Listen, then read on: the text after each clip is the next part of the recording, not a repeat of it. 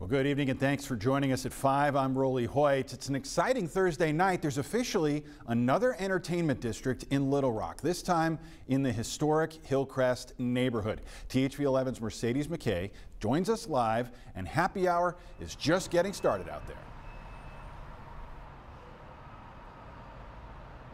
Rolly, you're exactly right. We're about an hour into the festivities where it's anticipated to be a first Thursday like no other. Now, an entertainment district is something many in this neighborhood have been waiting for after they saw the success of the Argenta district, coupled with just how hard businesses have been hit because of COVID-19. This is just the excitement everyone needed. To get this off the ground, it's just the beginning of something we hope will be very special. It may seem like a typical first Thursday in the historic Hillcrest neighborhood, but if you look closely, there's something new taking over the streets. This is your night. There's really no excuse anymore. Get out here, come grab something and walk the neighborhood and just see what Hillcrest is about. The neighborhood is now officially an entertainment district. This means you can go into one of the restaurants and bars, grab a drink, and continue walking down the street as you shop around.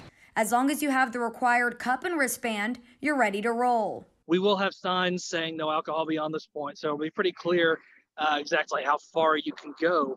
The district runs 5 blocks along Kavanaugh Boulevard from Monroe Street to Walnut Street, as well as parts of Beechwood and Palm. Businesses in the area are excited for this opportunity to show everyone about the neighborhood they love. I think it's going to help us because more people feel comfortable being outside at this moment, and we can keep everybody safe. First Thursday has been something that's been going on for years, and now we're able to kind of step it up to another level, give people in the community something fun to look forward to. Along with the fun comes a goal to help give these shops and restaurants along the street a leg up during a time when they need it most.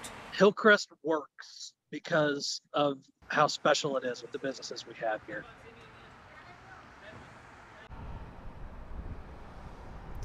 Rolly, it's important to note that this is actually a temporary entertainment district, so the neighborhood association will have to reapply every 3 months. Now, this is happening until 9 o'clock tonight, so all of y'all at home still have time to get on out here.